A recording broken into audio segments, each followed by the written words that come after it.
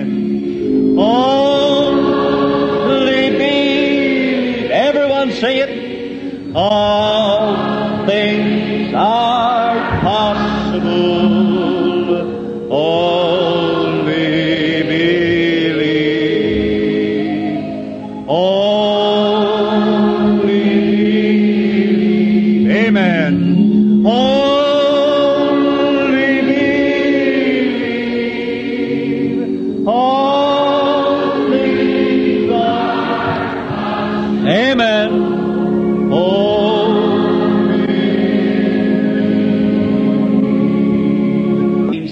Just for a few moments, in the presence of the Lord, let us read from His Word. In Exodus, the 4th chapter, Moses answered and said, But behold, they will not believe me, nor hearken unto my voice, for they will say, The Lord has not appeared to thee. And the Lord said unto him, What is that in thy hand? He said, A rod. And he said, Cast it on the ground. And he cast it on the ground, and it became a serpent. And Moses fled from before it. And the Lord said unto Moses, Put forth thy hand, and take it by the tail. And he put forth his hand, and caught it, and it became a rod in his hand. That they may believe that the Lord God of their fathers, the God of Abraham, the God of Isaac, and the God of Jacob, has appeared unto thee. And the Lord said furthermore unto him, Put now thy hand into the bosom. And he put his hand into his bosom. And when he had took it out, behold, it was leprosy as snow. And he said, Put thy hand into the bosom again. And he put his hand into his bosom again, and plucked it out of his bosom. And behold, it was turned again as his other flesh. And it shall come to pass, if they will not believe thee, neither hearken unto the voice of the first sign, that they will believe the voice of the latter sign. And it shall come to pass, if they will not believe thee, these two signs, neither hearken unto thy voice, that thou shalt take of the water of the river, and pour it on dry land. And the water which thou hast taken out of the river shall become blood upon dry land. Let us bow our heads for prayer. Now, have you a request on this evening that you'd like to make known to the Lord? Just raise up your hands and say, Lord, remember me now. I have need. Our Heavenly Father, we are approaching Thee again this evening, realizing that as we bow our heads towards the dirt from which we come, and if you tarry, we will return back to the dust. But with the blessed hope of the promise that's in Christ, that all those that are in God will Christ bring with Him. We thank Thee for this glorious promise. And I pray, God, that You'll remember each of them that put up their hands. Mine also, Lord.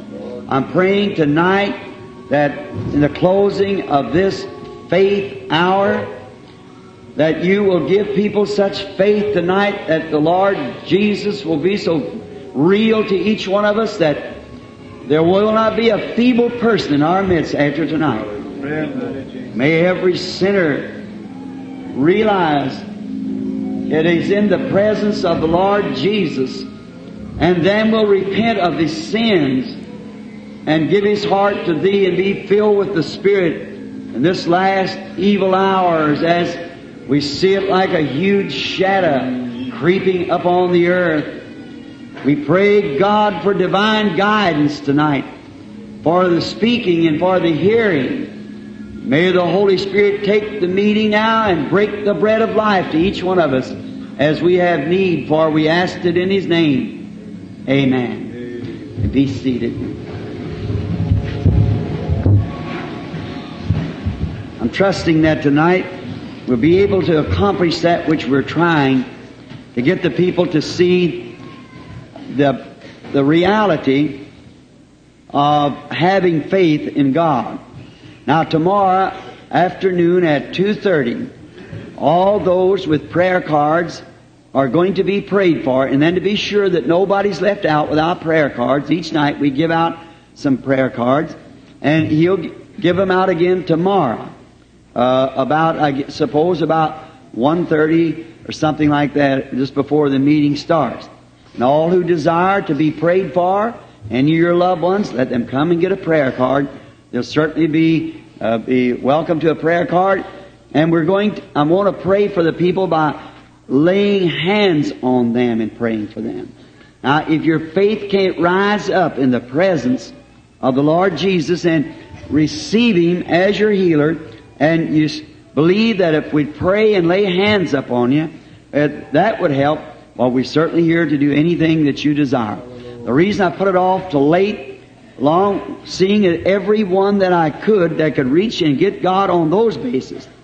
And we don't have too many. The building's not big, and so we don't have too many people, and we can take tomorrow afternoon and pray for all that we have here, putting the afternoon in for that purpose, for praying for the sick. And we're here to do anything that we can to help make life a little better for you. Lighten up the burden in this journey that we're traveling. And then at any time that anyone feels that if they'd like to come to the Lord Jesus, no matter what part of service is going on, you come right then.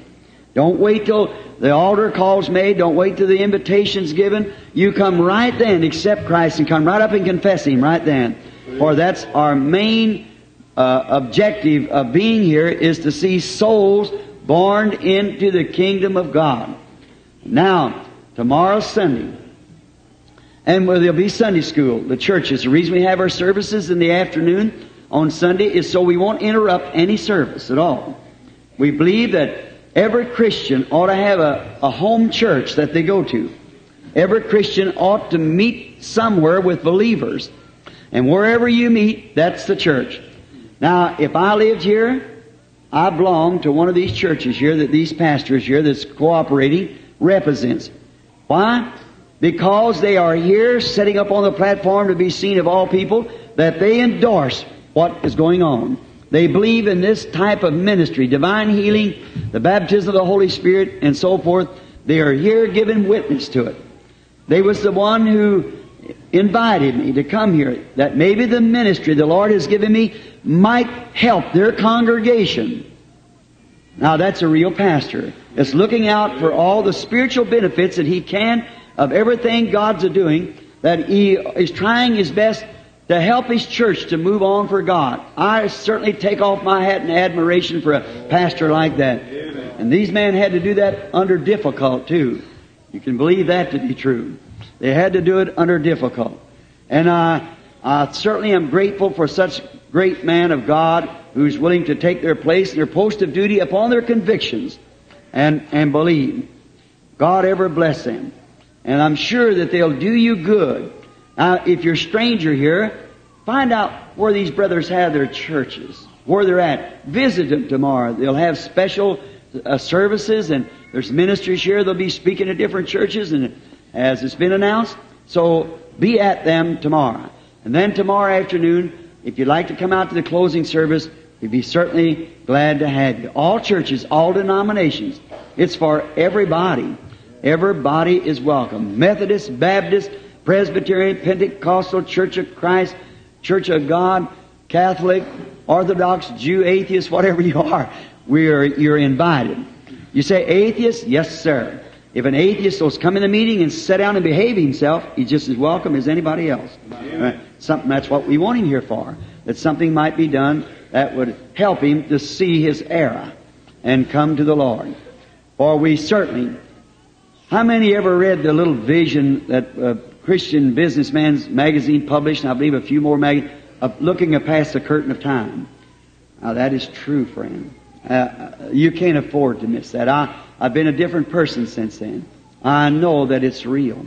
So I just trust that none of you will miss that great heaven that God has for believers. If you do, what have you accomplished here on earth? Because you don't know what time you're going to have to leave this world. But you know one thing, you're sure going to have to leave it. So if that is true, then would we be most foolish to try to get just this? We can't afford to take any kind of a chance.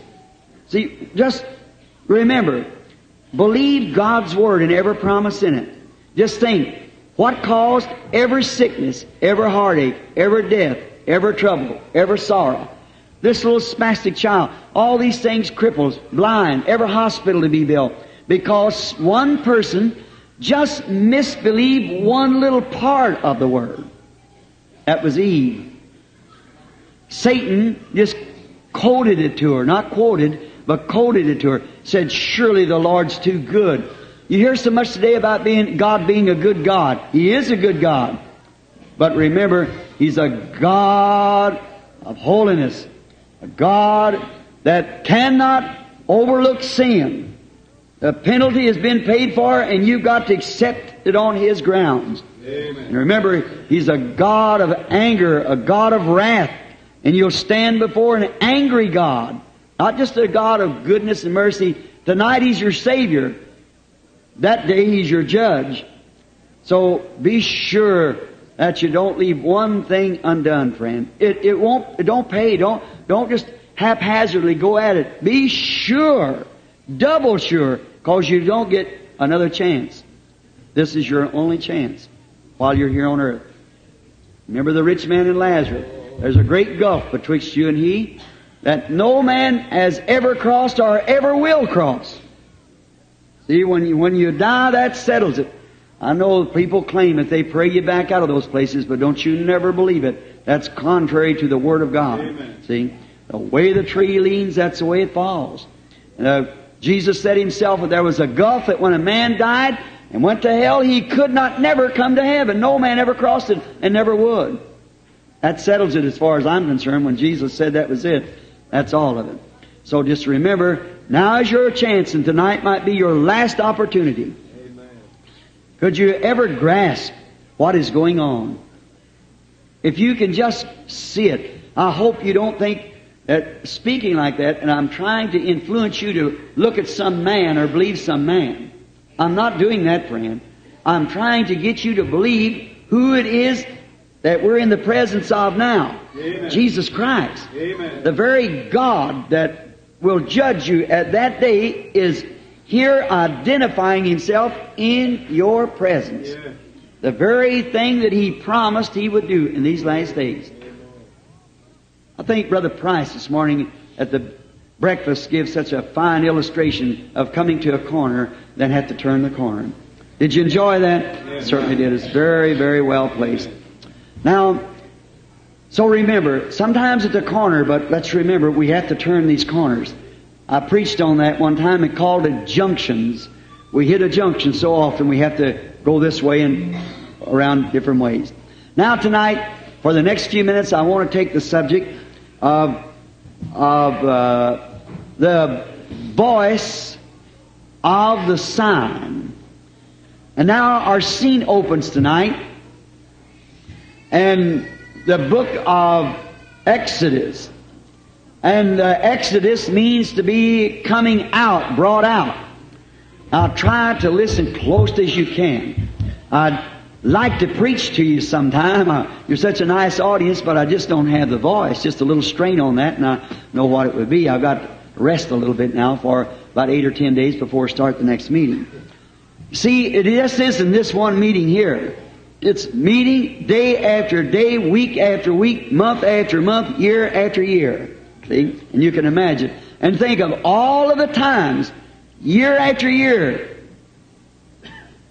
It's never one time has He ever said anything but what was perfectly exactly the truth. Amen. In all languages around the whole world 7 times. See? No man, nowhere can say but what has been perfectly exactly on the dot every time. When He says a certain thing will happen, it happened just exactly that way. Tell it for weeks and months and years even before it happens. And it always is perfectly on the dot. Never one time to fail, and it never will. Because that's God. Now, I can fail as a man. Don't ever look at me for an example, because I'm just, as you, just a sinner saved by grace. But that is God, the supernatural. See? identifying Himself. He don't have to do that, but He promised He would do it. Jesus healed because it might fulfill the Word. He did those things because that the Word of God would be fulfilled. That's what He's doing it today for, that the Word might be fulfilled. That I've quoted to you night after night. Now notice, then when His presence is near, it brings emotion. As I spoke this morning, anything without emotion is dead. And any religion that hasn't got some emotion to it, you better bear it. It's dead. It brings emotion. He quickens us. But when we're quickened, let's remember what quickened us. What did it? It's the presence of the Holy Spirit. Amen. Jesus Christ in our midst, showing Himself that He is alive. Not a corporal body. When that corporal body returns from heaven, time shall be no more. That's all of it. And we know that we're living in the last days when these things are to take place. Now, God has had Exodus before. There is everything travels in a three. With God, God's perfected in a three. First coming of Christ to redeem His bride. Second coming of Christ to receive His bride. Third coming of Christ with His bride to rule in the millennium. Everything runs in a three. Now, there will be 3 Exodus. One of them, God brought them in the ark for an Exodus, right above the earth. Next time, God brought them out of Egypt. And the next time, God takes them up. In, out, up. Amen. The next Exodus is going up. We're facing one now. The going up time. Same as a life does the same thing. We come into life. We go out of life, raise up to life. Just exactly the same thing. So our scene opens tonight at Exodus, and God was fixing to take His nation. Israel is a nation. God doesn't deal with Israel as an individual. Israel is a nation. Always dealt with them, and in the last days, after the going away of the church, then God will save Israel as a nation. It's in the homeland now, ready for it. And they'll be saved. The Bible said a nation will be born in a day. God don't deal with Jews as one individual. He deals with them as a nation. Israel always, because it's His nation. And here He is, fixing to bring His nation out of a nation in an Exodus. Bring His people from a judgment, and the very waters that drowned the world saved Noah. Yes. See, and the very Holy Spirit that the people is rejecting today will receive the church and take it up and bring judgment upon not believing it. Right. Jesus said, when they called Him Beelzebub, in other words, He was a fortune teller, He said, I'll forgive you for that, the Son of Man. The sacrifice wasn't made. But when the Holy Ghost has come to do the same thing, one word against it will never be forgiven in this world or the world to come.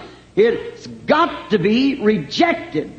And then judgment strikes after that.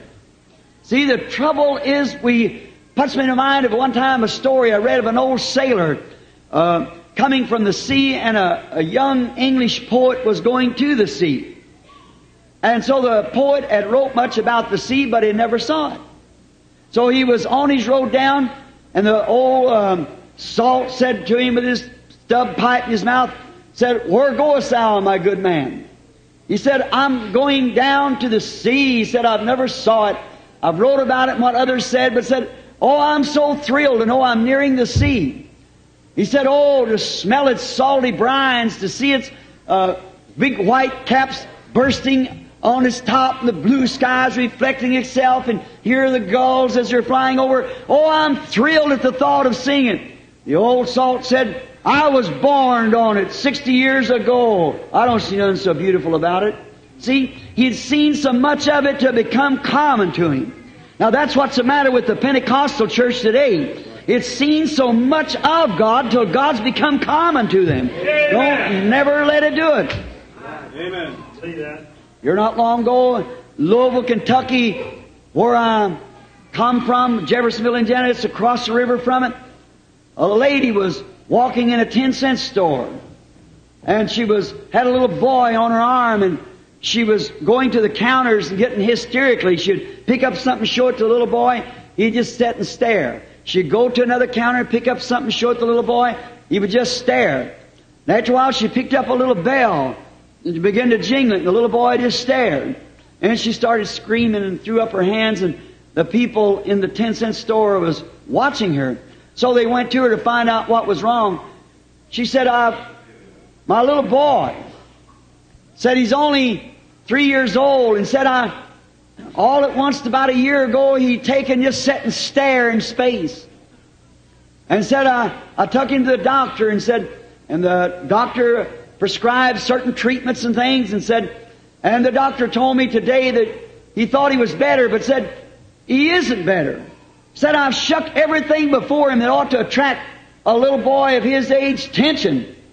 Everything that would attract a little child of his age, I've shook it before him. And he just sat and stares in space, said he's no better. That's something like the Pentecostal church. God has shook every gift in the Bible before him, and they're still sitting and staring in space, just like it was something wrong. Right. It's time that we woke up, friends. Amen. Before it gets too late.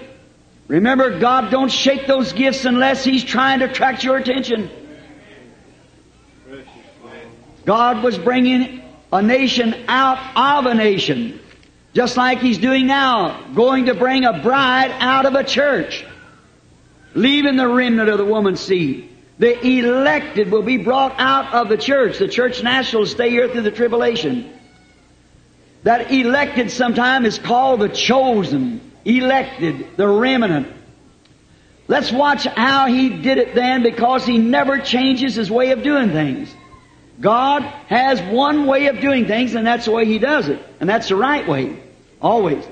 See how He did it, and the manner He did it in, and then we can get a glimpse of this.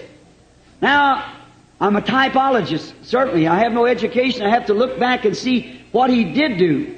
And we are taught that the Old Testament was a shadow of the things that is to come. So if I looked here and never had seen my hand, and I seen the shadow of my hand, and I had 5 fingers, I'd have some good idea that when my hand got there, I had 5 fingers. Yeah. So what happened to them was examples of how God does things. The way He does it now. And the way He does it, He never changes from that. Each time through the Bible, He never changes His way of doing things. Continually the same, because His first way of doing it is the perfect way, because He could have no other way, because He is perfect. And all of His ways are perfect. Watch how He did it. Moses was called and foreordained to take this job that he had taken. God. Now, I think if you'll excuse it, and I don't say this rational, I only say in this platform, I know nothing and want to know nothing but God. Now, I think that's where our latter rain brethren got mixed up. Yeah. See, they lay hands upon one another and make them prophets and so forth. Now, that isn't scriptural. Right. Gifts and callings are without repentance. You are born whatever you are. Amen. You are at the beginning what you are. Look at them Pharisees in the days gone by. They had just a little bit of light because they could had the law and they lived by the law. But back down in their heart was black as it could be. And there was a little woman, a prostitute. Her forelife up here was as black as it could be. She was ill famed. But down in her heart she was predestinated to life. And then when Jesus, the Word, came on the scene, those Pharisees said, "This man is Beelzebub." What did it do? It blackened out what little light they had. Jesus said, "You are of your father the devil, and his works you do." Yeah. But when this little foul woman come, and she seen the Word of God, she noted, she didn't live it, but she noted, and as soon as it spoke to her, she said, "I perceive you're a prophet." And she said, "I know the Messiah will do this." And he said, "I'm He." What did it do? It cleaned out the blackness and made it all white. Praise the Lord. Why? There was a seed laying there. A predestinated seed that was is God's thought before the foundation of the world. There's only one form of eternal life. If you've got eternal life, then you yourself was in God's thinking before the world was created. You're an attribute of His thinking, because eternal never did begin or never can end. Yeah. You're a part of God's economy always. Praise the Lord. It's just reflecting. It's becoming now. You got one more picture to develop. That's death. Then the negative becomes positive. Then you're in the bride and with Christ. As He thought like husband and wife today, so God, Christ and the church will be the same. Now the elected call. Moses was born a proper child. The Bible said that one of the prophets, Jeremiah, God said, before you was even formed in your mother's womb, I ordained you a prophet to the nation. John the Baptist, well, he was identified in the Scripture. Isaiah, 712 years before His coming, said He's the voice of one crying in the wilderness, prepare the way of the Lord. And about 400 years before His appearing again, we find Malachi said, behold, I send my messenger before my face to prepare the way before the Lord. See? He was foreordained, and so was all those offices of God if they are called of God. Amen. If they're educated into it, it's only cannon fodder. See? It can't be nothing. If it's a meal ticket, then you sell your birthrights for a meal ticket. Amen. You'll compromise. Amen. To go with an organization or some group. But if it's of God, you'll stand by that word regardless, because you were born to stand by it. Amen. Moses, no one else could take his place. No one else could do the job. He was ordained to do it. Yes. And brethren, sister, if you've got eternal life, you were ordained to do a certain thing. Maybe a good housewife. Maybe something else. But nobody can take your place. God has made you a place. Don't try to take somebody else's place. That's carnal impersonations. See? Shows there's something wrong with you. Be what you are. Just exactly. Don't be nothing else. Now we find out that God gave Moses signs to prove claims and callings. And every true sign that's sent from God has a voice behind it. I don't fail. This is my last lesson on this. See? Every true sign. Now we have signs that's not from God. Satan can almost impersonate anything that there is. But a true sign sent from God has the voice of God behind it. Amen. God said to Moses, if they won't believe the voice of the first sign, then do this other sign before them. And then if they won't hear that, just take water and pour it up on the ground, and that was a sign that they'd be drenched there in their own blood. Notice, and just same as He said, dust from your feet. It'd be more terrible for Sodom and Gomorrah that day than it will be for that city that rejects you. Now, we're not playing church. This is church. Yes. Christ is the church. We're in Christ, the mythical body of Christ. We're born into it. You can't join it? I've been with the Branham family for almost 55 years, and they never did ask me to join the family. I was born to Branham. Amen. That's why you're a Christian. You're born to Christian. Amen. Not joined into it. Amen. You're born in it. Everybody's afraid of the birth. They have some nice clean way of taking a little hand or signing a little card or a salt shake with some water in it. That's not the birth. A birth is a hard thing. A birth is an awful thing.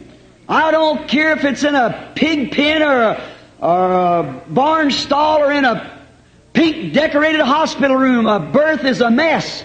Yes. And it makes a mess out of you. You don't want to give up. You don't want this, that, or the other. But the tears will wash the paint off your face and make you a different person. If you're born again, it'll make a mess out of you. But you'll come forth a new creature. They don't want that. They want some easy way, you know. And there is no easy ways. As the song he said, I'll take the way with the Lord's despised few. Amen. You don't want to be a hotbed plant. Every true sign of God is followed by the voice of God. Now if a man gives a sign in a country or any time, and that voice that he speaks behind that isn't the Word of God, then watch it. Yes. Don't believe it. If some old school, if a man gets up and says, shows a sign from God, and then the man's teaching is the same old theology you've had all these years, God never sent that sign. Amen. Look back to Scripture and see if it was. Search the Scripture. The guy comes back and said, now we all want to join this. It's been an old established affair. Don't you believe that? Amen. We're going to go in that just in a few minutes, I think. No, don't you believe that? God always vindicates His signs. Sign from God always speaks God's voice. And if it's the same old school you've had, why would He give a sign? You're already in it. He's trying to get you to that corner. Amen. Stop sign, slow up, look where you're going.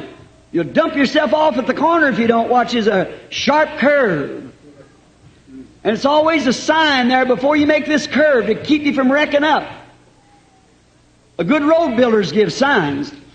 And we're traveling a road to glory. And if the sign speaks of the same old thing, it wasn't from God. God gives signs to attract the attention of His people. Yes. Signs are to attract the attention of God's people. God's signs is. God's signs is given to attract the attention of God's people. Now, here, the burning bush was a sign to attract the prophet. Trying because the prophet had run away from God, and God gave the burning bush for a sign. And he saw this strange sign. He said, I'll turn aside to see what this strange sign is, that a bush is on fire and is not consumed. Now, God was attracting the attention of His runaway prophet. Amen. He could have got another one, but He ordained Moses for the job, and nobody else will take his place. In the journey, some other fellows tried to do it, you know. David raised up and wanted to make an organization out of it. God told Moses, separate yourself, I'll just swallow him up. Right. Hmm? God deals with an individual. Hmm? Now, notice this. He is trying to attract the prophet's attention to get the prophet in his right place. Yes. See? And He gave the burning bush sign. And watch, the voice that followed the sign was a scriptural voice. Amen. I have heard the cries of my people and their groanings because of the taskmasters, and I remember my promise. Amen. That settles it. Amen. I remember the promise. That is a scriptural voice, and I'm sending you down. I have come down to deliver them, and I'm sending you. Remember, God does nothing outside of man. You know that? That's what stumbles the people. See? That's what stumbled them about Jesus. They said, you're a man making yourself God. He was God. Amen. But they couldn't understand, well, you just being a man. He said, well, you call the prophets gods, and your law recognized it. And if you call them gods who the Word of God come to, how can you condemn me when I say I'm the Son of God? Yes. See? Signs to attract attention. And remember, if the attention is attracted and it's the same old line, it isn't God. But God's trying to attract the prophet now, and He gives him a sign, and the voice that followed the sign was a scriptural voice. I have seen the people, I have heard of their crying, I remember my promise. Now, God is going to speak by His promised word. He must send His prophet, for the word comes to the prophet. Amen. The Bible said, God said Himself that He does nothing until He reveals it to His servants, the prophets, first. Right. See? And then the sign is given, and the Scripture is identified. That's the voice of the sign. See the voice of the sign of Moses? First, the sign was a burning bush. The voice was the Scripture. Moses took that as his sign and went down to Egypt and done the sign God told him, and the sign had a voice to it, and the people believed, and out they come. Amen. And as long as they marched, they did fine. But when they began to murmur against the voice, then they stopped. Remember, Israel journeyed. Did you know all the farther they come? They was only 40 miles. About 40 years doing it. Why? Is because that they begin to murmur against the voice that had produced the sign. Yeah. Amen. Praise. How little they know when they were shouting down there on the banks and dancing in the Spirit, and Moses singing in the Spirit. There's only just a few days off, but they begin to murmur and want to do something different. And they stayed 40 years in the wilderness and perished over it. Yes. Right? Because they didn't believe. God said, they're not talking against you, Moses, they're talking against me. That was God's voice, not Moses. Now, watch. Jehovah is going to speak by His promised word, so He must send His prophets. Now, if you want to see that, that's in Genesis 15:16. We find out that God told Abraham, your seed will sojourn in this strange land, and I'll bring them out by a mighty hand. Amen. The iniquity of the Amorites is not yet fulfilled.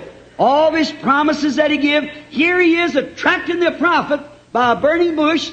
Now, if the burning bush had said, Moses, God is God. Yeah, I believe that. Oh, you're doing fine, Moses. Just keep it up. You married a fine woman. She's a beautiful child. Sure got a fine son. Glory to God. That's the same old school.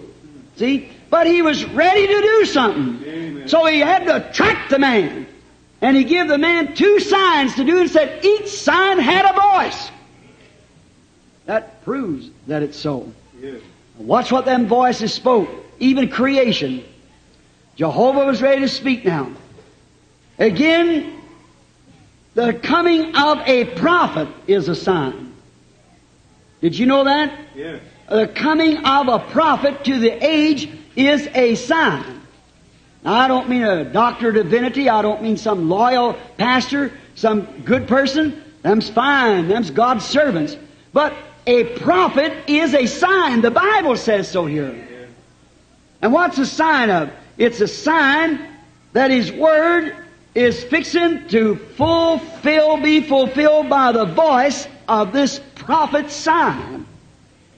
Notice, the coming of a prophet is a warning sign of judgment at hand. Did you know that? Judgment is ready to strike if there is a prophet in the land. Remember, he's certainly first got to be vindicated. Amen. By God and the Word for that day. And then he does a sign. Then what's that sign? What he predicts, he said, if it comes to pass, then hear him. Numbers 12:6. If it doesn't come to pass, forget it. Yes. It's got to be a scriptural sign that he gives. And what he give for a sign one time, if he's the same yesterday, today, and forever, he continually gives it the same. Yes. The word of the Lord came to the prophets. They was the Word. And when Jesus come, He was the Word. And a Word discerned the thoughts and intents of the heart continually on and on. Now watch. The coming of this prophet gives a sign of judgment is at hand. Always. Let's just stop for just a few minutes. I won't take too long. Let's just check a couple now for about 10 minutes. The rest of the message, rather, for 10 minutes. Noah, a prophet in the land. A sign of the coming judgment.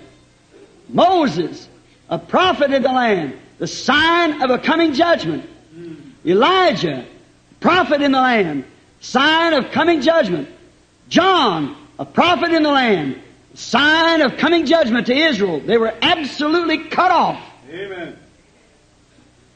Notice, sign. What does the sign do? The sign is to attract the attention and get the elected ready and out of the way before judgment strikes. Yeah. That's what Noah did. Got the elected ready. The rest of them, and what does it do? The sign and the voice of the sign condemns the unbeliever and gets him ready for judgment. It gets the elected ready for the escape. Yes. That's what sign is. That's what signs are given for. For the coming judgment to the elected, they see it like the little woman with a pure heart and a defiled body, and the Pharisee with a pure body and a defiled heart. It condemns one and saves the other. And the very judgments that saved Moses condemn the world. Amen. His preaching. It gets the elected ready. What's the elected ready for?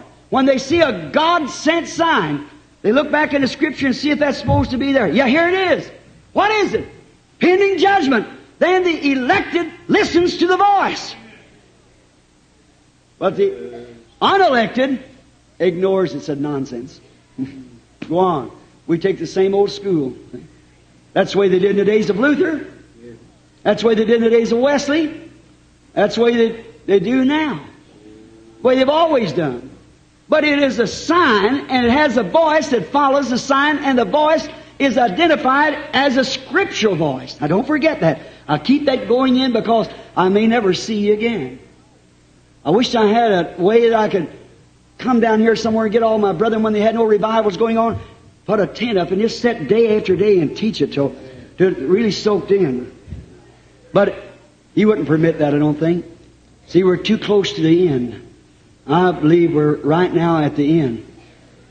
In my book in there that I keep wrote down, in 1933, one morning fixing to go to Sunday school, Baptist Sunday school where I was pastor, the Holy Spirit come and showed me down to the end time and showed me 7 things that would happen.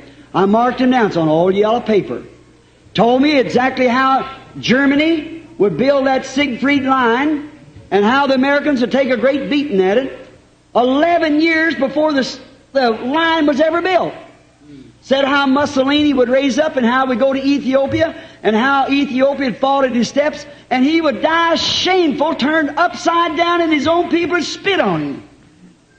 Now I said these 3 isms, communism, fascism, and Nazism, they'll all wind up out of Russia in communism. And it will destroy Catholicism. See if it don't. Yes. I said such progress will take place. I said, see automobiles looking like an egg going down the street, or cars down highways with some kind of a control. They don't have to guide it. I've seen an American family playing checker in the back of a car.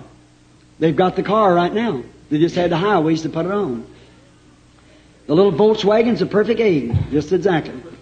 And it's all the other cars. Could you imagine 1933 what the cars look like to now? And then he predicted again that permitting women to vote, what they would do. And how that this country, being a type like Israel, come into a land and drove out the occupants and inherited the land. And the first few kings they had, David and Solomon, were God-fearing kings. After a while, they got an Ahab on the seat. They voted him in. The church got whirly. And we've had a Lincoln and a Washington. Yeah. Look what it is today. Look where we're going now. Amen. Where's the next thing? We're at the end time. And it's a sign of the natural. Just exactly. It gets the elected ready and condemns to judgment the unbeliever. If this prophet is a true prophet, what he says comes to pass. The Bible said in Numbers 12:6, hear his warning.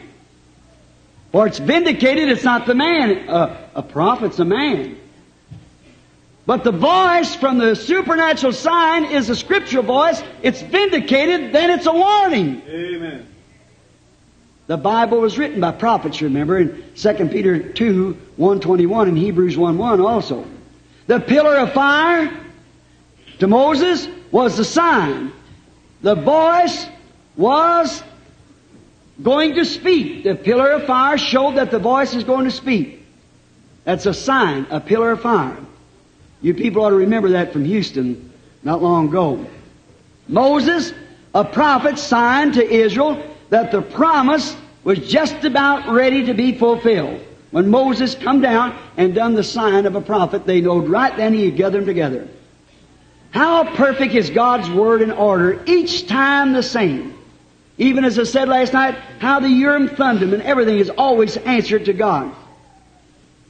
Let's take a prophet again just a moment. Jonah. I had first chapter of Jonah wrote down here. First chapter of prophecy. Jonah, come from the whale's belly, was a sign. See, the people were heathens. They worshiped the gods of the sea, and the sea god was a whale. Now, many people try to condemn Jonah. I always tuck up for Jonah. Jonah wasn't out of the will of the Lord. The footsteps of the righteous is ordered by the Lord. Yeah. We won't say he's a Jonah, but let's just take it as what it's worth for once. I know he's supposed to go to Nineveh, but God had him to take that ship to Tarshish. And he had the trouble to come up on the sea. Jonah said, tie my hands and feet, I'm the one in trouble, the one that caused it, and throwed him out. And a fish was swimming through the water, a great fish. They swallowed Jonah. I know that's hard for science to believe. Here not long ago in Louisville, Kentucky, about 10 years ago, they had a whale laying up on a flat car. And there was some little Ricky there, had more intelligence than he knew how to control. He was trying to make the Bible out telling a lie. He said, you know, you hear that old Bible proverb that the whale swallowed Jonah. He said, look, you couldn't put a ball through his throat. It's so small, how could a full-grown man go into his belly? Said, you see, it's just an old proverb like the Bible's full of them. That was too much for my thinking. I said, sir, I'd like to say something there. So, what do you got to say? I said, you see, you haven't read the Bible right. I said, the Bible said this was a special whale. God prepared a big fish. This is a special built to swallow him with. I really didn't. It wasn't an ordinary fish. God was going to do an unusual job, so he got an unusual fish. He didn't say no more about it, man. So God had a special thing, like a little girl one time coming from the tabernacle, her little hair combed back, slick enough, her little face looked like a peeled onion. She was just had her Bible going down. This old man named Jim Dorsey lived at Utica as an infidel, an old soldier, and he didn't believe in God. And he said, where are you going, young lady? She said, I'm going home, sir. So what's that you're packing in your arms? She said, it's a Bible. He said, you don't believe that, do you? And he said, yes, I believe it, sir. And said, do you believe that story in there about the whale swallowing Jonah? Said, why sure, I believe every word of it.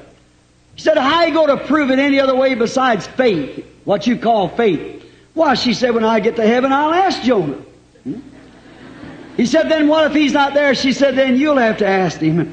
So I thought that was a pretty good straightener out. So I think that's about right. If the Bible said that Jonah swallowed the whale, I'd believe it. He could prepare it. What God has said, God's able to perform. And He always keeps His word. So Jonah, we make fun of him. But did you ever notice a fish, when it's swimming, it's hunting its food.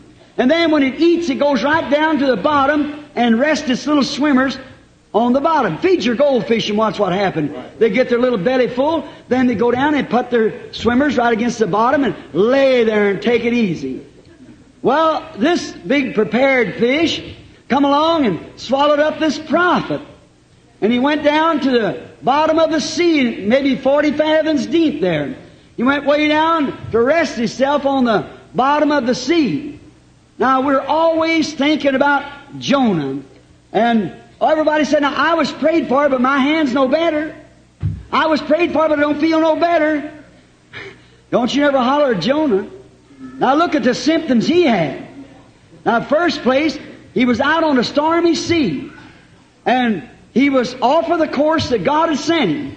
His hands and feet were bound. He was thrown into a storming, raging sea, and a whale swallowed him and went plumb down the bottom of the sea, and he was laying there in the vomit in the whale's belly, seaweeds around his neck. And if you look this way, it was whale's belly. You look that way, it was whale's belly. Everywhere he looked, it was a whale's belly. You talk about a case of symptoms, he might have had it. But you know what he said? He said, they are lying vanities. Amen. I'll not no more look at them, but once more will I look to your holy temple. Amen. For Solomon, a natural man of earth, who prayed in dedicating a temple, said, Lord, if thy people be in trouble anywhere and look to this holy place, then hear from heaven. And Jonah had faith in what Solomon had prayed. And God delivered him from the whale. After 3 days and nights, He might have put an oxygen tent down there. I don't know what He did, but He kept him alive for 3 days and nights according to the Word, and the Word's right. Amen. Well, if Jonah, under those circumstances, could look again to the tabernacle that a man made, how much more ought you and I tonight to look to the temple where Jesus stands at the right hand of the Majesty with His own blood, making intercessions on our profession, on our little symptoms. Don't condemn Jonah and then look at what's wrong with you. Look to the promise. God said so. You're the children of Abraham. God said so. He made the promise, and that settles it. Notice, all the people's out fishing, pulling their nets and things. After a while, up come the sea god, the whale, rushing towards the bank. Everybody fell on their knees. Oh, God knows how to do things. And he got right to the bank and licked out his tongue. And when he did, here come the prophet walking right out of the whale's mouth. The prophet, the God, spit the prophet right out on the bank. No wonder they repented. That was a sign. Jonah being delivered by the whale was a sign. What did he do? That was a sign from God. What did the voice say? Repent or perish in 40 days. Yes. God's sign, God's voice. Yes. Always when God sends a sign, God sends His voice behind that sign. Notice, repent or within 40 days, this whole city will perish. John, the prophet, appearing on earth after 400 years without a prophet. The sign after 400 years of him appearing, that little lax time. Now, if you're spiritual, you'll catch what I'm saying. May God open up your understanding. Amen. How long has it been? 400 years, the Israel without a prophet. The churches have got so twisted up. And then here come John on the scene. John was a prophet, a sign that the Messiah was going to speak after him. Yes. Watch. Because Malachi 3 said, I'll send my messenger before my face to prepare the way. Prepare the people. Look at John. No selfishness in him. He never took any glory. They tried to call him the Messiah, but he said, I'm not worthy to loose his shoes. But as soon as Jesus appeared, he had a sign. Yes. A pillar of fire, light above him, like a dove come down. A voice saying, this is my beloved Son, whom I'm well pleased. Notice. And John immediately said, He must increase. I must decrease. Yes. He presented the church to Christ. Amen. Amen. Right. We're told that in the last days that will repeat again. Amen. There's going to be a message come forth that'll introduce the Messiah to the people. It'll be in such a way they'll stand dumbfounded like they did then. Yes. He promised it. The next chapter of Malachi tells us about it. Watch. They asked about it. John's nature identified him in the spirit of Elijah. Now notice the two prophets. Now Elijah was a man who rose up in the time of Israel in a chaos. Ahab was king, and all the women had mocked after Jezebel, probably waterhead haircuts and everything, probably like we got today. And all that went after Jezebel, and the pastors thought that's just fine. Let them alone, let them do it. And at that time, God raised up a man from the wilderness by the name of Elijah. We don't even know where he come from. He never no school to identify him, but he raised up and he condemned all that stuff. Yes. He condemned the whole setup. If he'd come on the scene today, he'd condemn our setup too. Yes. He condemned every Jezebel, and finally It was her that broke the prophet down. Run out like John, laid on the juniper tree when Jezebel was going to kill him. She hated him. And then we find out that when John came out of the wilderness again, a lover of the wilderness, with a message straight to modern women, living, divorced and married and remarried, he cut the thing to pieces. Yes. He never come from any school. He come from God. Yes. A man sent from God. Right. And he condemned the modern women against them hard. And he never pulled no punches. But he plainly said the time was at hand. Yes. The Messiah was going to speak. Look at that. Now compare the time of Elijah's first coming with some of these modern prophets of the day, letting their Jezebels cut their hair and wear shorts, smoke cigarettes, anything you want to do, lead them around. They're not say nothing. She'll leave him and get another one. Leading them around by man-made creeds. That's a shame. Doctrines of man, and by doing that they make the commandments of God of none effect. Amen. Amen. Of course, they can join churches and still profess to be Christians and hold their rights and say they're Christians and go on. That's what they want. That's what they did then. But remember, it's at such a time as that, as God promised in Malachi 4 that He'd fulfill the Word again. Right. Look where we're at today, just like it was in the time of John. Just like it wasn't in the other times. Look at this little old Amos raised up. A little old fellow, we don't know where he come from. He's a herdsman. God has taken him out in the sheep pastures and cow pastures and training him. When he come to Samaria, and when he got up and raised up over that hill that day, looked down there and that sun shining on his bald head and his whiskers gray and his eyes set together and sparkled, his godly eyes blinked, not because of the scenes that the tourists saw as they come in to it, because the whole city was given over to sin. Who is this little unidentified person? Yes, it's Amos, the prophet. He prophesied in the days of Jeroboam II, a renegade king. Let the people do anything. The priest was all in for it. They built the finest churches. They had the finest dressing. Their women was immoral. They dressed any way they want to. Tourists flocked in everywhere to see the beautiful girls. And they're carrying on. Just another modern USA. Yes. Amen. Supposed to be God's people. Nobody says nothing about it. It seems to be such a clutch on the people. 18 years now, today. My Rebecca's 18 years old today. 18 years I've crossed this nation condemning these things. And when I come back year after year, there's more bobbed-haired women than was the first time I started. A great famous Pentecostal preacher took me in a room about a year ago. Fine, well-known, worldwide known man. He said, Brother Branham, let me lay my hands upon you and pray for you. I said, I'm not sick. He said, but there's something wrong. He said, Brother Branham, you ruin your ministry. Nobody's going to cooperate. No wonder the preachers won't cooperate with you. It's the way you condemn them women. He said, then people call you a prophet. I said, I never said I was. He said, but they think you are. He said, I believe the same thing. He said, you were called to pray for the sick. He said, pray for the sick and leave them women alone. You hurt their feelings. I said, how? He said, talk about them wearing bobbed hair and things. I said, that's wrong.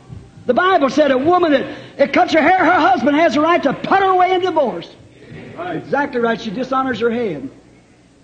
What the Bible said. Now, I don't know whether you like that or not, but that's what the Bible said. First Corinthians. Skin tight to the skins on the outside. And then they come around and say, well, Mr. Branham, that's the only kind of clothes they sell. They still got goods and sewing machines. There's no excuse. The Amish and Dunker women still around. What happens? They get out there and carry on. A woman said, well, Mr. Branham, I don't wear shorts. I wear, what is them? Pedal? Yeah. Said, I wear them. And I said, that's worse. I said, the Bible said it's an abomination for a woman to put on a garment that pertains to a man. And what kind of a filthy looking sight is this United States now? That's right. Let me tell you something, sister. You might be as pure as a lily to your husband or your boyfriend, but in the day of the judgment you're going to answer for committing adultery. Jesus said, whosoever looketh upon a woman to lust after her hath committed adultery with her already. If that sinner looked upon you and you have to answer the day of judgment, you presented yourself to him. Suit yourself. What would a godly woman want to dress like that for? Then you claim to have the Holy Ghost because you spoke in tongues and ran up and down the floor. I've seen heathens do that. Hottentots. Yes. The Holy Ghost is purity, holy, undefiled. This man said, if they believe you to be a prophet, why don't you teach them how to receive great spiritual gifts and how to do things for God? Why don't you teach them that if you're a prophet? I said, how can I teach them algebra when they won't even learn their ABCs? You know what ABC means? Always believe Christ. Amen. How are you going to do that? See, you want to get way up there instead of starting down here. God will build His church upon the foundation of Jesus Christ, and that's the Bible.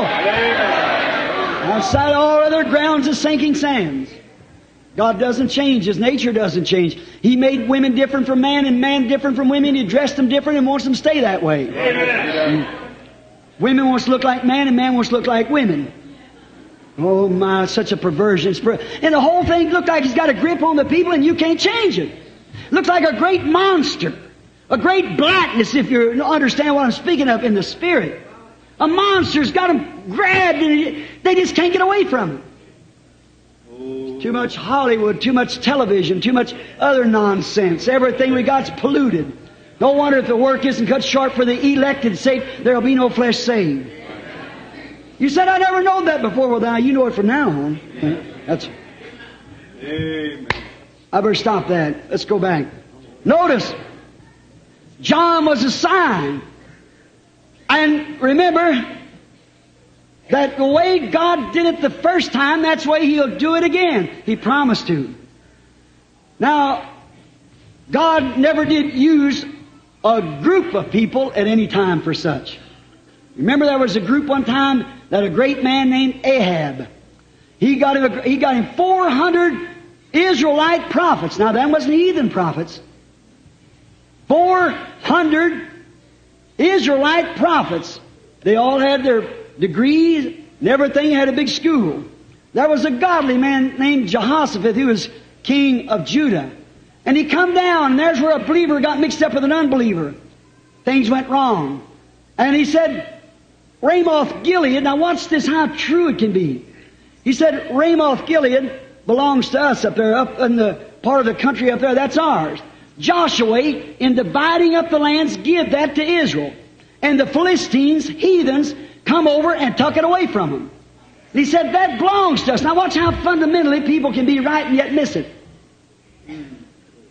The thing actually did belong to Israel. But all of God's promises, brother, is on conditions. Yeah. If they walk before the Lord. Now, look here. He said, will you go up with me and help me to take that land back?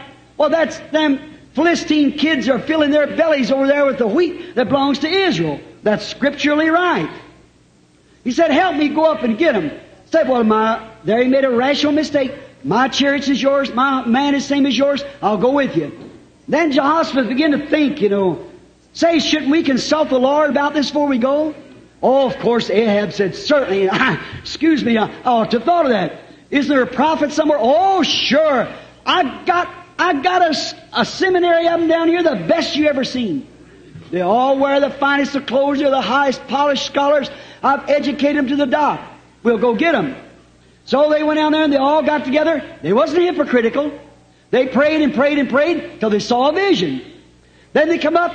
One of them made him 2 big horns out of iron. He said, by this you're going to press the Philistine or the Syrians plumb out of the country. He said, thus saith the Lord, go up, the Lord is with you. Every one of them then with one accord fell into the Spirit. Israelite prophets said, go up, the Lord is with you. You say, is that scriptural? God gave this inheritance to the people. And the enemy has it. You have a right to go get it. Now, Pentecostal wants you to get a lesson here. But Jehoshaphat, being a godly man, he said, there's something a little wrong yet. Said, haven't you got one more? One more? After 400 well-trained prophets standing here, as many as on this bottom floor here, standing in one accord, saying, thus saith the Lord. Turn it back and say, Joshua, give the lion to us. It's ours. Go get it. But Jehoshaphat asked for another one. Said, isn't there another one we can consult the Lord by? He said, oh, there's one more, but said, I hate him. Said, he's Micah, the son of Imlan. Said, I hate him. He's always saying evil things about me. He said, don't let the king say so. Go get him. Then they sent some runners over there. And some of them said, now, Micah, I want to tell you something. Now, you know they excommunicated you from the fellowship not long ago because you're always saying bad things to the people. Now, if you want to get your fellowship card back, you say the same thing they do, and oh, they'll just take you right in their other arm. Yeah. But it happened to be that he really was a prophet. Yeah. He said, as the Lord God lives, I'll only say what God puts in my mouth. Amen. Praise the Lord. God bless the man. Amen. He said, wait till tonight, I'll see what the Lord tells me. The next morning he said, go on up, and I've seen Israel scattered like sheep, having no shepherd. Then he took his vision and compared it with what Elijah said. What had happened to Ahab. How could he bless what had been cursed? No matter how much, we are a godly nation. Yeah. The Pentecostal church, Baptists and Methodists and so forth are a Christian church. But how can you bless what God's cursed? Right. I don't care. You say, I joined this, I did this. That don't have one thing to do with it. Amen. Look what you've done. Look at Pentecost, how they let down the bars. Look what you used to be, look what you are now. No wonder eyes are blinded. Then this priest slapped him in the mouth and said, Ahab said, put him back there in the inner prison. When I come back in peace, I'll deal with this fellow. He said, if you come back at all, God hasn't spoke to me. See? There was a prophet, there was a sign, there was his voice. Amen. And to fail to obey it brought judgment. Yes. The Holy Ghost is our prophet today. Amen. Fail to hear his voice. He's identified in the Scripture that he'd say these things. Right. Jesus Christ, the form of the Holy Ghost. God dealt with this one man. God never deals with groups. It's with one man. Elijah wasn't a group. John wasn't a group. They wasn't a group or a denomination, neither one of them. But both of them condemned such. That's right. John said, don't you think to say we have Abraham to our father, God's able these stones to rise children to Abraham. And the end time sign will have an end time voice. In the end time sign will be according to what's predicted in the Bible, and the end time voice that follows the end time sign will be exactly identified in the Scripture. Will be the Scripture that's been promised. Now we read in Luke 17 what the end time sign would be like it was at Sodom. A promise. And we have the Sodom in the natural. Why can't we believe the sign in spiritual here? You can see the Scriptures also. Luke 17 is the sign, and Malachi 4 is the voice. Amen. The sign was like God manifested in flesh, knowing the secrets of the heart, and the voice of Malachi 4 was turning the people away from their creeds back to the faith of the fathers. That's the sign. You know what? I'm closing now. Signs are usually accepted. Sure. But the voice, oh no. The voice that follows the sign, they don't want nothing to do with that. Yes, Jesus' sign as Messiah to heal the sick, they accepted that. But one day He said, I and the Father are one. Oh my. That voice wasn't accepted. They said, you make yourself God, equal with God. He said, I'm the Son of God. Oh my, how can God have a son? See? Far be it from God having a son. But you see, they believed the sign, the sick could be healed, and all that was wonderful. That was just dandy. But when it come to the voice, they didn't want to believe the voice. What did they do? They put Him out. And did you know what? The Bible tells us in Revelations, the 3rd chapter, at this Laodicea church age, that He'd be done the same thing. Yeah. He was on the outside of the church. That's the Word made manifest. He was the Word made manifest. He still is the Word made manifest. If you can believe the sign of Sodom of Luke, if you can believe that, then why not accept the voice of Malachi 4? Yeah. See, why not it can be vindicated. The only way it can be done is the sign can be proven, but you have to accept the voice. Moses was commissioned to go down in the natural and get a spiritual sign and call the people back to the promise of the fathers. Malachi 4 is to return the people back to the faith of the fathers. Oh, return, oh blinded, dispersed to your own. In closing, I'll say this last comment. The prophet said, it shall be light in the evening time. Look, he said there would be a day that couldn't be called day or night. Now listen, I'm closing. There will be a day. Let this sink deep, and may God place it in every heart in this community tonight, in this auditorium. The prophet said there would be a day that could not be called day or night. Kind of a dismal, rainy, misty day. But said at the evening time, there would be light. Now remember, the sun always rises in the east and goes west. Civilization has followed the sun. You know that. And notice, the same sun that rises in the east is the same sun that sets in the west. Yeah. Now civilization has traveled exactly with the sun until now east and west has met. We're on the west coast. East and west. And remember, the gospel has traveled the same way. It raised up in the east. The coming of Jesus Christ, the S-O-N, not S-U-N, S-O-N. The Son of God rose in the east to the eastern people. And now there's been a day that people have joined church, made denominations, just enough light to see, well, we'll have a church, we'll build this, we'll build a school, we'll build a hospital, we'll educate, we'll have a seminary. They've had enough light to do that. But remember, the Bible said, the prophet of the Lord in the Bible, which is thus saith the Lord, that same sun that shined in the east will shine again in the west at the evening time. Amen. It shall be light in the evening time. Precious Lord. What would he do? That exactly does what he said in Luke the 17th chapter. At the end time when the Son of Man is being revealed, in the same way that he was in the east, the same sun shining, the same power, the same Holy Ghost, same thing doing the same thing. It shall be light in the evening time. Same sun has traveled, same S-O-N has traveled, come down through the east from Paul, jumped over into Germany on Martin Luther, jumped again on his next pull, and went from that to England to John Wesley, jumped across the Atlantic Ocean to the United States to Pentecost, and now Pentecost has dwindled itself out, and we're on the coast.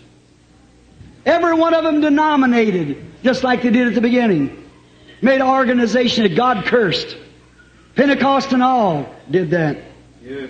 But he said it shall be light in the evening time. Amen. There'll be a sign rise in the evening time. Don't miss it, friends. Don't miss it.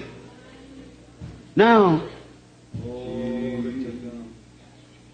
the same sun would give the same light.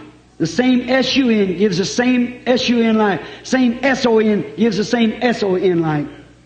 Now that's not my saying. Everybody in here knows the Bible says that. Raise your hand. That's exactly right. Now you can, it's up to you. Believe that the Son of God, Jesus Christ, is not dead. He's alive. He's in humility, humble. He always dwelt like that. The way up is down. Humble yourselves. Get away from your starchy ideas. And believe the Lord Jesus. See the sign, then believe the voice. Amen. Return, O dispersed to your own. Let us bow our heads.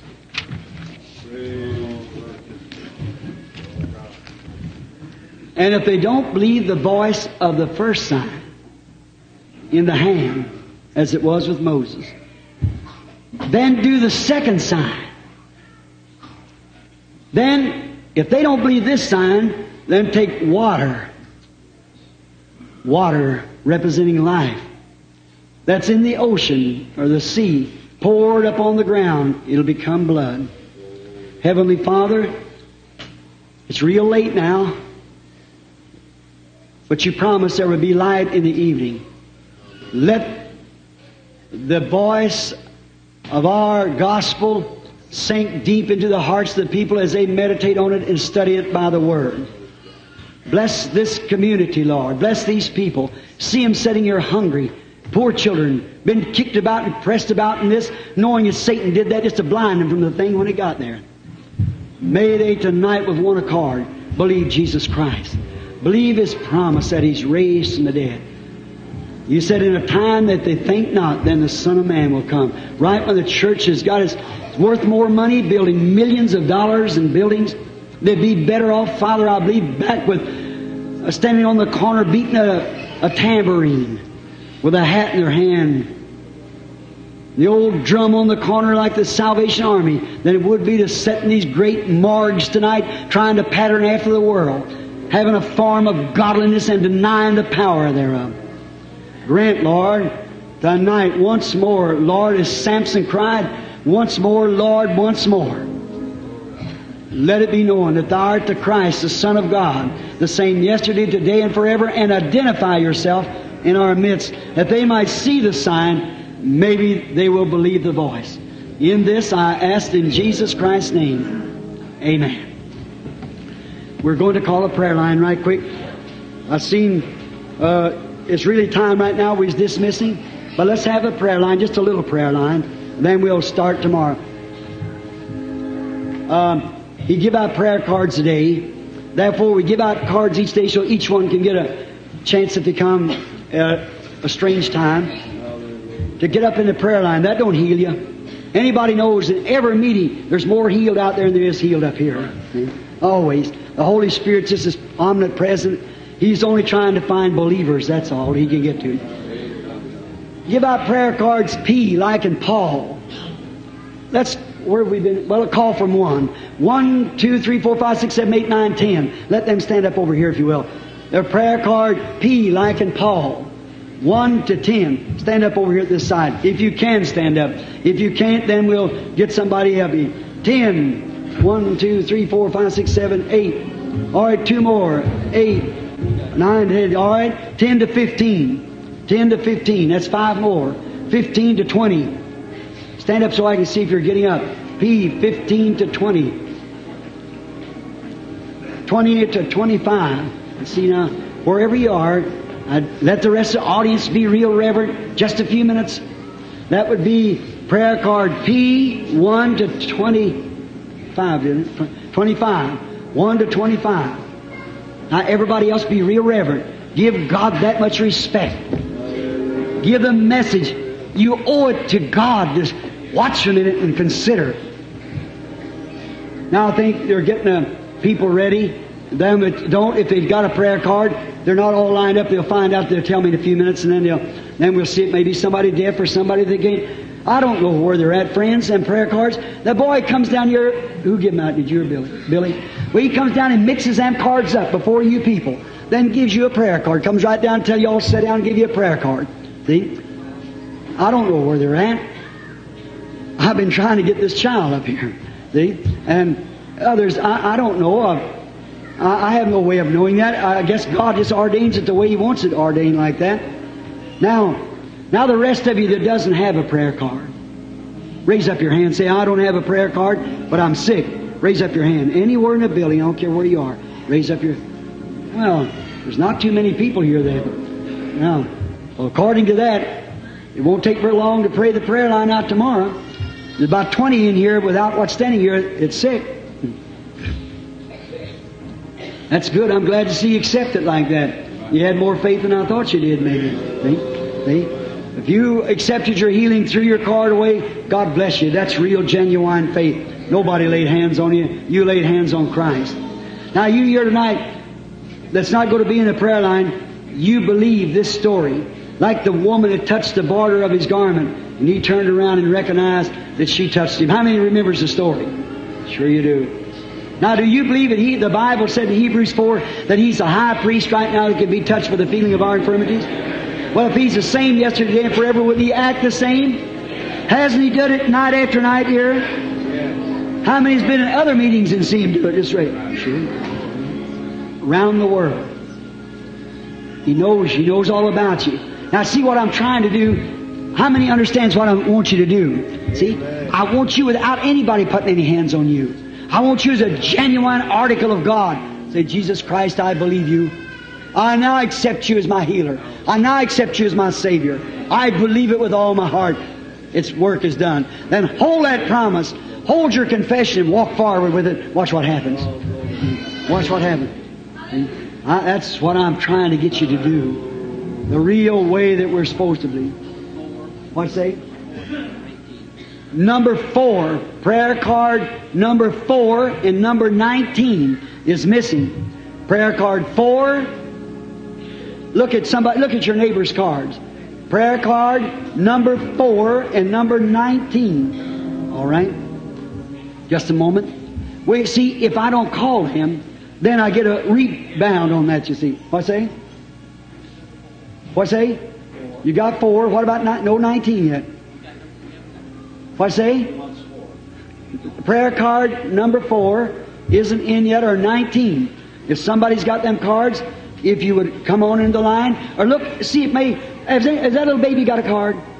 It's not that's not the number. Has this lady here got a card in this wheelchair? Check her number. Is that her number? A lady on a cot, huh? They got it. That's all in now. Okay, all right. Now you people that's got a prayer card, hold them. We're going to minister by the grace of God. Now, friends, this being the last night that we'll have, tomorrow is Sunday afternoon, let's quieten ourselves. Now, just take every unbelief you've got and every unreasonable thought and lay it down on the floor and put your foot on it as it was. Say, Lord Jesus, I'm going to believe you. How many will do that? Thank you. God bless you. Now, don't no one leave. Sit real still. And believe. Watch this away. And now, look. The identification of God has always been knowing, can foresee what has been and tell what has been. How's that? Or what will be. We know that. That's how the prophets was known. That's how Jesus was known as Messiah. And He's the same Messiah today as He was then, only without a corporal body here on earth. He sent His Spirit back to use your body, my body. Now, you might not be able to do this. We know in the Scripture there's one in a generation. But yet you can believe it, and you've got other things that you can do. Everybody, what if my finger decides because that's not my eye, it ain't going to be my finger no more? What if this arm says I ain't going to raise up no more because if I'm not an eye or an ear, I ain't going to be an arm? Why, to cripple my body? You be what God puts you to be. Amen. How many times have I admired Oral Roberts, Billy Graham, Tommy Osborne, some of those men, walk in there and say, glory to God, believe it. Bulldog faith, walk away. Walk out there just as fresh as they can be. Billy Graham, stand with a message and speak to the people a few minutes and say, make your decision, come to the altar. Just stand there and never make another move. He said, so why do you do that, Billy? He said, my message went forth, it come from God. That's right. He's at that Sodom church, just exactly what's supposed to be. His name ending with H-A-M. From Abraham, 6 letters. Abraham is 7. See the messenger to that church? Down there in Babylon? Certainly, there's not a man in the country got a hold on that message of repentance like Billy Graham. He stands there, walks away from there, go eat a T-bone steak and go to bed, drink a malted milk. It's all right. And when you have to stand and fight devils. One time on Long Beach, Brother Jack and I, your father, was standing there. There stood Mr. Fuller, Charles Fuller, fine brother, standing there preaching about 2,000 or 3,000 people in there that afternoon. We sat and listened at his meeting. I had the auditorium rented after him. And he stood there and made a fine talk and said, anybody here want to accept Christ? 2 or 3 people come down for dedication of their babies. One woman said she wanted to accept it. Come up and offered a little prayer. One of the deacons went back and sat down, shook hands, turned around, walked out. There was his intellectual, fine dressed group of people walking out there. Here come mine in. Straight jackets, wheelchairs, blind, lame, halt, maimed, when your faith faces something like that. Now here, what have I claimed Christ to be? And now, unbelievers sitting around, wanting to find one flaw. Just trying to find one flaw. Remember, here not long ago in Toronto, we're standing there preaching, praying for the sick. I kept feeling an odd spirit. He's sitting over to my left. I kept watching it. There's a man sitting there, a bunch of hardened, to come in there to hypnotize me. He'd go around to army camps and make soldiers get on their hands and bark like dogs and things, hypnotism. I felt that evil spirit. I didn't know where it was coming from. I kept watching. I seen that dark shadow. I waited just a few minutes. I said, "You child of Satan, why has the devil blinded your mind to something like that? Because you come to take over God, challenge God's Spirit, they'll pack you out of here." He paralyzed right there in his seat and still paralyzed. We don't play church. How many's been in meetings and see similar things happen? You know, things that takes place? Yeah. Sure. Amen. That's right. Remember, be reverent. Now here's, I suppose, the first person. Is that right? Now see how I preach. Told you exactly what was supposed to happen in this day. Now, that is a sign if it happens. That's what the sign was then. Believe the voice that follows the sign. Now here's a woman, exactly to you newcomers. This is St. John 4, where our Lord Jesus met a woman at the well. They'd never met before in life. And He told the woman what her trouble was, and she recognized that that was the Messiah. You know the story? Here it is again, a man and woman meets. Now she's not the woman, I'm not that man, but that's still the same God. Amen. Now, Jesus said, "The works that I do shall you do also," St. John 14:12. Now, lady, not knowing you, I have no idea what you're standing there for. It might be domestic trouble. It might be for somebody else. Maybe you're sick. Maybe you're standing there just putting on something. If it is, just find out what happens. Maybe you're impersonating something. Whatever it is, you may be a genuine believer. That I don't know. But God does. But you'll know whether He told you the truth or not, won't you? If it's the truth, you'll know it. Now see, that's what your faith has got to. How would you like to come here? Now if anybody believes it's wrong, you come here and take this patient, come here and take the rest of them. Then if you won't do it, then don't condemn me. Amen. Now look here, sister, just a minute. Now I have no idea, nothing about you. You're just a woman standing there. Now if the Lord Jesus Christ, the Son of God, who I have proven by the Bible, promised that He would return in the last days and reveal Himself in the fullness of His Spirit, just like the church coming up, like it comes from a human being, all the way from the feet, comes up the thighs, up to the head, and the head is the head of the body. And the body's come up ever since the first church, come right on up. In the Reformations, it's come up to now. It's come through justification, sanctification, baptism of the Holy Ghost. Now it's the head, Christ, coming to the body of Christ. He's the one who knows. My hand don't know to act just by my head, but He is the one who knows. That's the reason He is the Word. I'm not the Word. I'm a man. But you see, He uses this body because He died to sanctify this body that He might use it and give a gift, just like pulling it out of gear. Then the Holy Spirit takes over.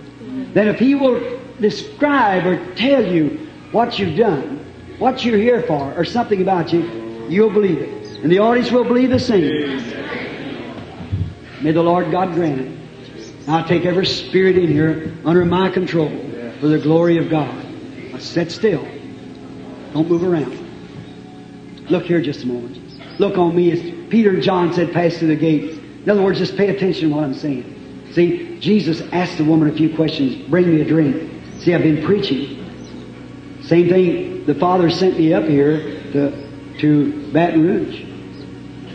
I'm here. Father said he didn't need to go by Samaria. He sat there. A woman was the first one to come up to Him. He done that one sign on that woman and the whole city repented. What a difference is. You think if He would do the same thing tonight, you think all Baton Rouge would repent? I doubt that, wouldn't you? I certainly do. But we're in the last days when evil is more evil than ever was known. Now, your conditions, you're here to be prayed for. That's exactly right. and you're suffering with a throat condition. That's right, raise up your hand. Not only that, but there's somebody that you're praying for. It's a child. And that child has a throat condition. And it is the condition of the child's throat is growths in the throat. You believe that God will heal him too? That handkerchief that's in your hand that you've raised up to God as a witness. Don't doubt it now. Go and lay the handkerchief on the child. Don't doubt with all your heart. God will heal both of you and make you raise. Can you do that? May you go in the Lord be with you. How do you do? We are strangers too. Do you believe? That's the sign. Now the voice is returned to the Word. Amen. Don't know you. He does. If He'll tell me something about you, then you'll believe that word that I said will be vindicated. That's the vindication of it. I said He'd done it. That's prophesying. Now if the prophecy comes to pass, then He said, hear it. You got an extreme nervous condition that you're suffering with nervousness, and you've got a tumor. And the tumor is on your leg. That's right, isn't it? How do you believe? Then go on your road and believe, and as you have belief, so will it be on you. How do you do? I do not know you, but God does know you. Do you believe that God can tell me your troubles? Look on me. You have troubles, but you're really standing here for somebody else. And that's one that was raised with you. It's a sister. That's right. Now you believe that God can tell me what's wrong with that sister of yours. Will you accept it? She's got heart trouble. That's right. You believe she's going to be healed now? And according to your faith, be it unto you. Come, lady. How do you do? If God can tell me what your trouble is, or what you've done or something, will it make you believe, you know it, I don't know you. That would be His characteristic identifying itself in me according to the word that He promised. You believe that? You're another. You have troubles as a woman your age would have, but your main thought is about somebody else. Your desire to God, you're seeking God not for yourself but for somebody else. That's a man. It's your husband, and he has heart trouble. You believe it, God will heal him? Go believe it, and as you have believed, so it will be unto you. I see all the preaching for that hour that I was preaching. That, whatever it was, 3 or 4 people's passed by. Now I can hardly stand here. See? Just the whole crowd just looks milky like around in there. See? Jesus said, strength went from me. And if one woman touching His garment brought strength out of Him, and He, the Son of God, what about me, a sinner, saved by His grace? He said, the things that I do shall you do also, more than this shall you do. I know the King James says greater, but if you take the original translation, it said more than this shall you do. Nobody could do greater. He raised the dead and stopped nature and done everything. But He said, more than this shall you do, because I go to the Father. The world won't see me, but you'll see me. For I is a personal pronoun. I'll be with you, even in you. Then it isn't the man, it's the Christ. Amen. I'm saying that, kind of shake myself a little bit, kind of get myself back. You get off to a spot that after a while, it's not while you're up there or down here, it's between. How many understands that? I know you think you understand, I do too. Did you ever know that poets and prophets are always neurotics? How many knows that? How many have heard of William Camper, the great English poet? You know, wrote, there is a fountain filled with blood drawn from Emmanuel's veins. After he wrote that song, you hear what happened to him? I stood by his grave not long ago. He tried to commit suicide and drowned it in the river. How many ever heard of Stephen Foster give America's best folk song? He had it in the head but not the heart. Every time inspiration would hit him, he'd write the song. Then when the inspiration left him, he didn't know what to do with himself. He was lost. He'd get on a drunk. And finally, when he started to come out of that inspiration, he called a servant and took a razor and committed suicide. That's right. Look at Elijah the prophet. He went up there and called fire out of heaven, called rain out of heaven on the first day, and closed the heavens and done all that. And when the inspiration left him, he went out in the wilderness and wanted to die, and God found him 40 days later, pulled back in a cave. Is that right? Look at Jonah the prophet. After giving his message, he went up and sat down on the hill, asked God to let him die. Let thy servant depart in peace. People don't understand it. No, you won't. Neither can I explain or no other man. You can't explain God. God's not known by scientific research. God's known by faith. We believe Him. How can you explain? How would it be faith anymore? We know God by faith. The church will never know the labor and the weary and the toil and the trial that's tried to bring it the message. He does. Our reward doesn't come from people's. Look here, lady. Yes, quickly. That woman is shattered to death.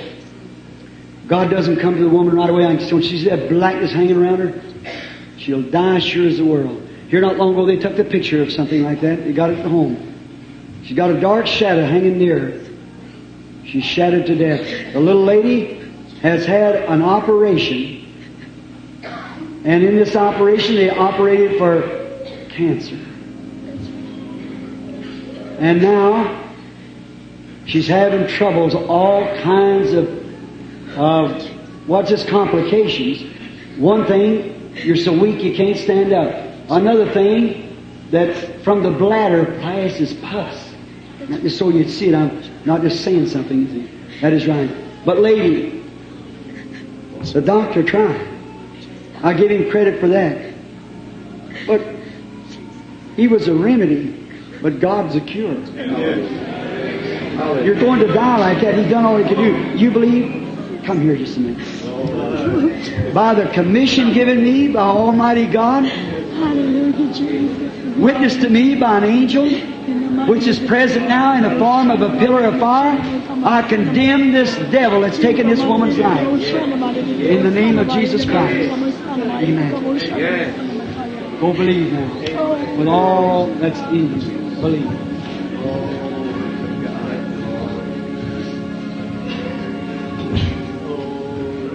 You have a trouble, it kills more people than anything else. Heart trouble. They claim that's number one disease, but it isn't, sir. Sin is number one disease. You believe that He's able to heal that heart and make you well? Then go believe it. God bless you. You think God can heal your back and make you well? You believe it with all your heart? Go believe it, sister. Watch what happens to you. You get better. Arthritis and heart trouble, but you believe that God can make you well?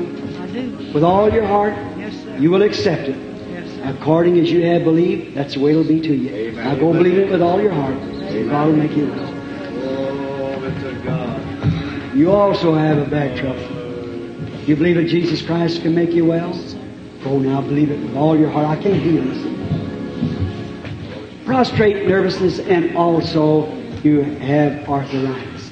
You believe that God can make you well? Heal you? You accept it? Go and believe it then.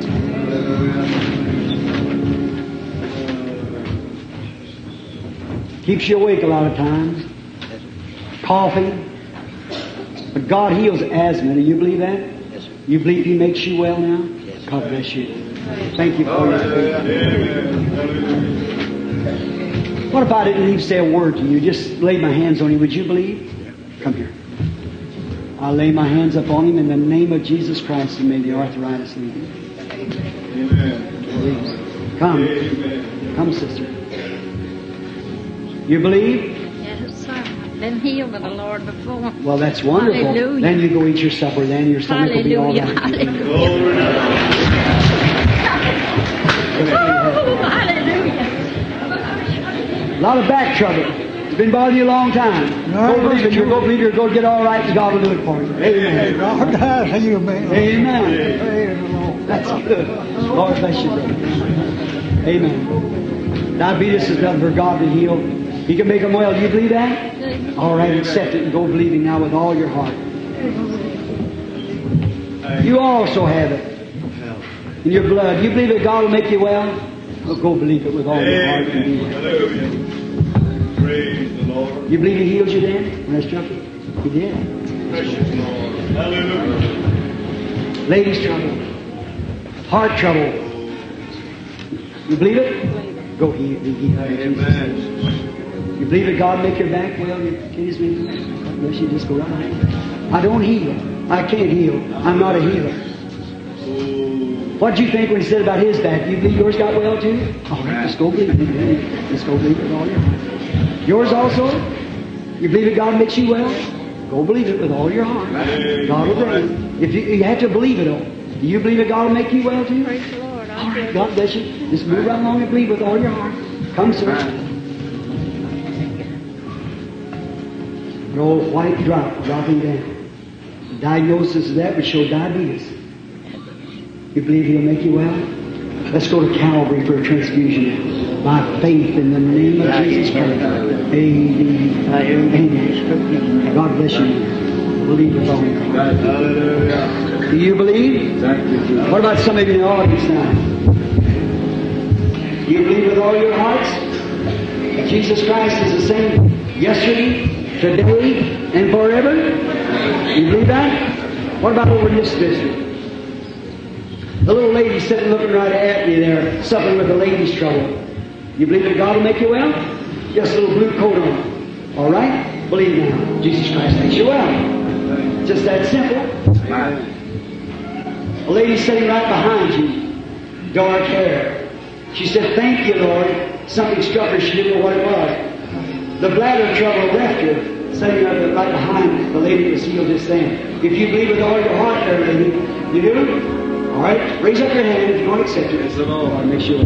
What about this down here? Somebody in here, back there in the water fountain. You never go move. See, these diseases go from one to another. What about you, sir? This aged man sitting in this chair. You believe? You believe God can heal you? Arthritis, and you got bronchitis. You believe that God will make that well? All right. You have what you ask for, Lord. If thou canst believe. What do you think, lady, sitting next to you? Do you believe too? You believe? You believe God can tell me what your trouble is? You're way away from me. Just believe Him now. You believe I told you the truth? Then your high blood pressure will go down. You believe it? You raise up your hand too. You're trying to encourage her. You believe God can tell me what you've been so nice to help her? Now God will be nice to help you. You got a spiritual problem that's been bothering you. That's right, wave your hand like this. It's going to be settled now. He makes it right. How many believe this? How many of you will, it's not a Christian, has the feeling that Jesus Christ is here present, that would like to stand up now and say, "Jesus, I'd like to identify myself as a sinner. Will you forgive me my sins?" Stand up on your feet. God bless you, sir. God bless you. God bless you. God bless you. God bless you. God bless you. That's God bless you. You. This, He sees you. You put your name down when you do that. Over here at the balcony. Stand up and say, "Lord Jesus, I want to be identified. I want mercy for my soul." God bless you, sir. I want mercy, Lord Jesus. Can't you see, friend? That's Him here. God bless you, young man. God bless you. God bless you, young lady. That's the greatest thing you've ever done. Now, someone else that hasn't done it, stand up and say, "I want to be identified, Lord Jesus. I'm identifying myself tonight. He that will confess his sins shall have mercy. He that hides his sins shall not prosper." Will you in His presence? God bless you, lady. I will. God bless you. Yes, God bless you. God bless you, sir. God bless you, lady. The Lord bless you. You say, does that mean anything between death and life? That's the difference. Do you recognize His presence here? Yes. Do you recognize that? Do you sense that? See, you see it. You see it working. That's Him. That's exactly what He said He would do. Do you believe it? Yes. Somebody else say, "I want to identify myself as a sinner, Lord. You forgive me my sins now." If you're already standing, just raise up your hand. Some of you around the walls, raise it. God bless you. God bless you. Somebody else say, up in the balcony to the rear, say, "I want to identify myself, Lord Jesus. I ask for mercy tonight in your divine presence, believing that the very God that will judge me, His presence is here now." He knows, and He's speaking to my heart and telling me I'm wrong. I want to stand up and say I'm wrong. I confess my wrong. You're condemning me in my heart. That's the reason I stopped the prayer line. God bless you. God bless you. Why do you think I stopped that for? I stopped it because I know that had to happen. Now, there's others here. Won't you stand? Stand up and say, something speaking to your heart. You're wrong. God bless you, sir. God bless you. God bless you. God bless you. I'm wrong. Forgive me, Lord. I'm identifying myself. I stand up, Lord, in your presence. I know you're here. You've got to be here. You said this would be the thing you do. Now, I see the sign. And I know it's been explained to me that that's supposed to be the sign of this day. I hear the voice to call back to repentance. Here I am, Lord. I believe the sign. I hear the voice. The voice speaking to you now. Turn, O dispersed. Turn, O wandering star. Turn, O you that's been ousted out. Turn tonight. Won't you turn? Just stand and say, I identify myself as a sinner asking for mercy. Will you do it? Somebody else. God bless you, lady. God bless you up there, son. If I miss you, He won't. God bless you, lady. That's very fine. That's very fine. Someone else. Just keep. I want to hold just a minute longer because I still feel a little burden here, see. Somebody else. God bless you, lady. That's the way to do it. That's it. Somebody else. I want to identify myself. Just raise myself up and say, I'm wrong. I'm asking for mercy. Will you do it? Right quick before we go further. Raise up and say, I want to identify myself, Lord Jesus. God bless you, young lady. You know, maybe before you get home, but sometime or other, there'll be a cold mist coming in your face. Maybe some morning the doctor coming, you feel your pulse coming up your sleeve. Nothing else can be done. Then you feel the cold waves of death floating into your face. You'll remember what you've done. Remember, they can't bury you too deep. They can't do nothing to you. God promised, I'll raise you up against the last day. Look, he that heareth my words and believeth on Him that sent me has eternal life and shall not come to the judgment, but pass from death unto life. Somebody rub that out if you can. Jesus Christ said that. He that believeth, that's understandeth my word, and believeth on Him that sent me, has eternal life. Shall never come into the judgment, condemnation, but pass from death to life. Because he's believed on the only begotten Son of God that God has raised up 2,000 years ago and is alive here tonight, showing His attribute of His resurrection. Would there be another? Stand up after that. Another say, I want to accept it. I want to accept Him. God bless you. God bless you. That's very fine, little lady. That's a gallant thing. I want you to notice. I watched an altar call here some time ago. People coming up chewing gum, approaching one another's side.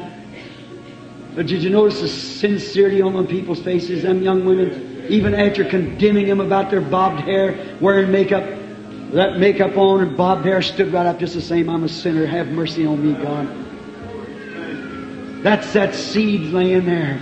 The light sprung up on it. They know it. God bless you. Let us bow our heads now. I want every believer here that's standing near that person that stood up. Lay your hand over on that person, will you? The one that stood up. They were standing by you. If you're a Christian, put your hand over on them. Sister, brother, I got my hand on you now. I'm going to pray. Heavenly Father, there are those here tonight that believe you. Some seeds fall by the wayside, you say. The birds come along and gather it up. Others fall upon stony grounds and thorns and thistles. But some goes over into good fertile ground. And your presence being here tonight has convinced many here tonight that you are the Son of God, that you're alive forevermore. And you promised because you live, we can live also. Lord Jesus, they raised up and stood as a witness that they believed you. Now, Lord, I know you'll stand for them in that day. Grant it, Lord. I give them to you in the name of Jesus Christ. May they go to some good church and be baptized in Christian baptism. May they join themselves up with some good bunch of believers. May they be filled with the Holy Ghost. May they be trophies of the gospel gems in your crown at that day. And if I never see them again this side of that great day, may I see them that day like in the vision. Say, don't you remember me? It was at Baton Rouge that night that I stood up. Grant it, Father.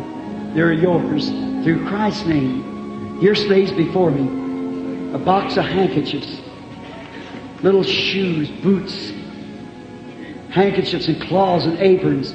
We're taught in the Bible that they're taken from the body of St. Paul. Handkerchiefs and aprons, unclean spirits went out of people. Now, Father, we know that we're not St. Paul, but you're still the same God. So I pray that you'll grant the same results as sincerely this generation believing. They never believed Paul because he was Paul. They believed Paul because you identified yourself with Paul. Now they believe the same thing tonight, Lord, that you've been identified among us tonight. One day, we say that one writer was telling us that Israel was on its road to the Promised Land. And the Red Sea got in the way to cut them off from the Promised Land. The writer said that God looked down through that pillar of fire with angry eyes when it moved over Israel. It made blindness, darkness to the unbeliever, and light to Israel. And when that Red Sea got in the way, it got scared. And it rolled back, and Israel crossed over to the Promised Land on dry land. Lord God, look down tonight through the blood of Jesus Christ, your Son. As I lay my hands upon these handkerchiefs, when they're placed upon the sick, may the Holy Spirit, Lord, look upon that person, and may the disease depart from it, and may they cross into that land of good health and strength that the Bible said, above all things, that they desired that we prosper in health. Grant it, Lord. I send them in the name of Jesus Christ. Amen. Me I will follow where He. Let's just sing now.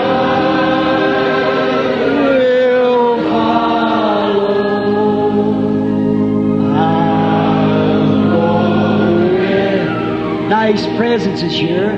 Let's just worship Him in song sweetly.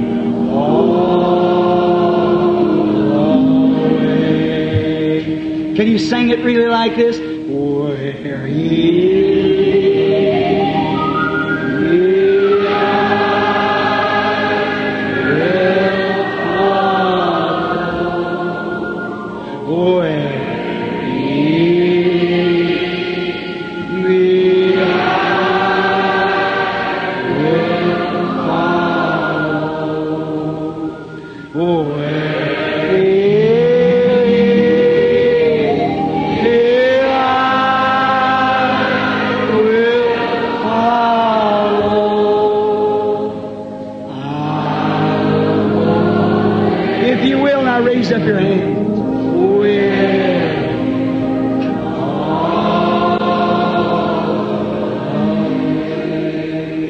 stand up now.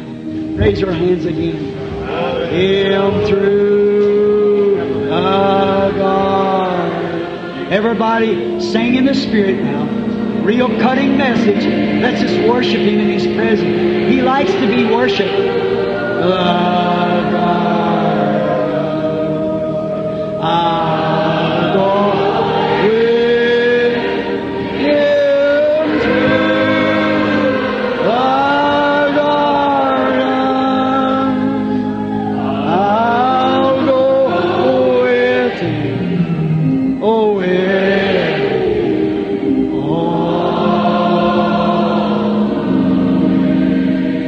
Now let's hum it. I can. Now when you're doing that, I want you to shake hands with somebody and say, God bless you, pilgrim. God bless you, pilgrim. Like that. Run with one of Methodist, Baptist, Presbyterian, Pentecostals. All shake hands with one another.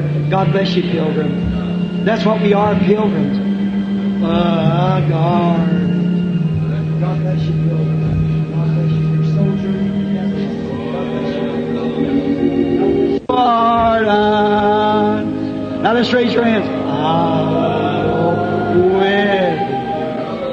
Oh, with